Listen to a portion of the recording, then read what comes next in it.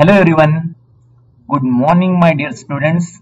This is Professor Vinodivse, and I am coming with a very important topic, that is different numerical method. In this, we will discuss in detail and one by one all methods, that is finite element method, finite difference method, finite volume method, and last one, that is boundary element method. So be ready, guys. Once again, good morning, student.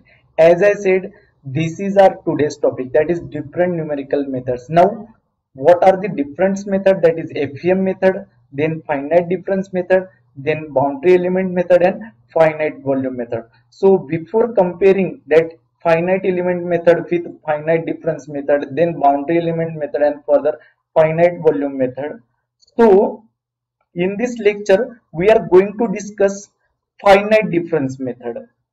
So before going to start that FDM means finite difference method, now first we discuss finite difference and interpolation. Actually finite difference nothing but equally space, और ये topic हम maths में already पढ़ चुके हैं. Nothing but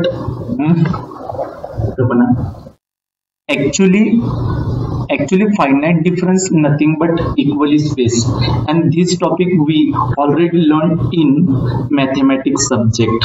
So equally spaced means अगर एक value यहाँ पे 1 है, यहाँ पे 2 है, यहाँ पे 3 है, मतलब डिफरेंस जो आ रहा 1 और 2 के बीच में कॉमन डिफरेंस 1 है, 2 और 3 के बीच में कॉमन डिफरेंस 3 - 2 नथिंग बट 1, और यहाँ पे 3 और यहाँ पे 4 है, तो 4 - 3 that is common difference 1. So equally space means x plus h, x plus 2h, x plus 3h dash dash dash dash up to x plus nh. So there are three types of differences. First, that is forward, second backward, and third one is central difference. So we mostly use forward difference like x plus h, then x plus 2h, then x plus 3h. So now we will see how FDM works. Guys, see this figure. In this, you can observe that the plate is divided into the number of finite parts. That is called discretization. As we discussed, element and nodes that are in this figure, so square or rectangular parts are called element, and in this the point are indicated by the circle, that is called node. So in FDM or FEM, also we have to first discretize the body, and the basic difference in working phenomena of these two methods. So these FDM methods work from one point to another point, that is from one node to another node, means whatever the equation we generate, that we are forming only and only for these nodes. Whereas in case of FEM, the interpolation function, or you can say shape function, so connects the area between these two nodes. If you look at this structure, there is a straight line. So means in FDM, from this node to this node, this node to this node, and directly to this node, means whatever the points are there we have to apply approximating function. So this way FDM works. Now FDM versus FEM. So FDM makes point-wise approximation to the governing equation, that is, it ensures continuity only at node points, and continuity along the side of the grid lines are not ensured. But in FEM, it makes piecewise approximation, that is, it ensures the continuity at node points as well as along the side of the element. So in FDM, we are moving this point to this point, that is from node 1 to another node.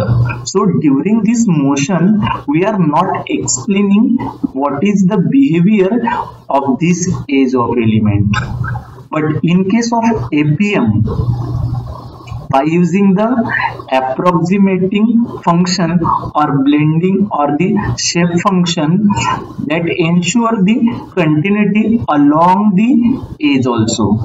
So whatever the gap, whatever the distance between these two nodes, that has been covered or taken care by approximating function or step function. But in case of FDM, this is not possible.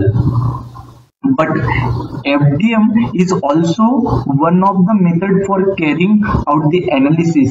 So this is being applied in CFD analysis. But carrying out the structural analysis, FVM is best suitable. And one more thing, FDM needs larger number of nodes to get the better result, while FVM needs fewer nodes. So we come to the conclusion, FEM is better than the classical method. So the next method that we use, that is finite volume method. In book they called as a control volume method. So in finite difference method, that is FDM, we actually use value at every node.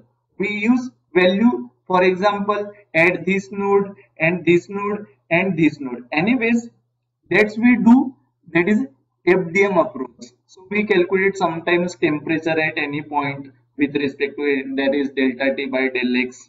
So but in finite volume method, instead of doing at each node like that we see in the FDM method, so in FVM method, means in finite volume method, we actually use entire section. Okay, so then we calculate flux across that section and we use the value of 1H for the next stage. So nice thing about this method means finite volume method, is there anything you losing at one side that you can gain other one.